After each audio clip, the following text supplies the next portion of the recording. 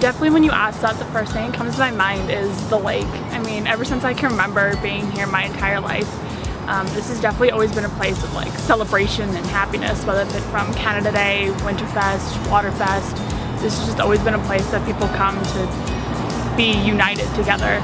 And the lake itself, I mean, I've been swimming in it my entire life, and it's pretty much where I learned how to swim and why I love swimming in water so much. And then just like sitting on like the sidelines, dangling your feet in the water and just watching the waves move, it's calming. It's definitely a place that I go to like breathe and relax and think things over.